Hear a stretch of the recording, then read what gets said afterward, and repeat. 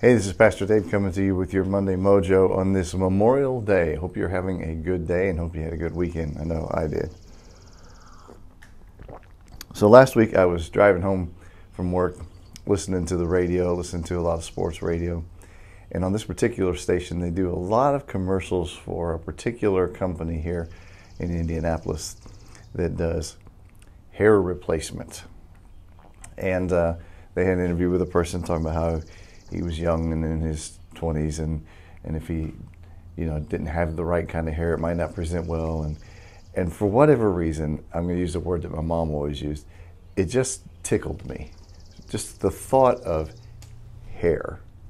It's just dead cells, right? Hair, or hair, and yet we it's a multi-million, maybe billion, dollar industry on taking care of our hair. Coloring our hair, curling our hair, replacing our hair, and it's hair. Now maybe that doesn't strike you as funny, but it really struck me as odd that we really spend so much time fussing, as some would say, over our hair. It's just hair, And so it got me thinking, we just need to, maybe we need to re-examine what's really important in this life.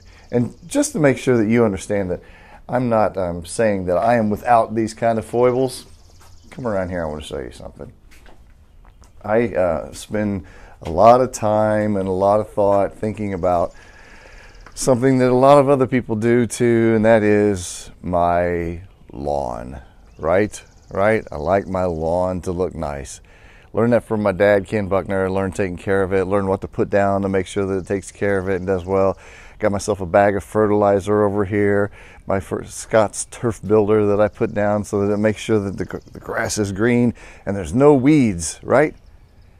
So when I come out here and I find these clover, even after I have treated it, I get a little bit frustrated.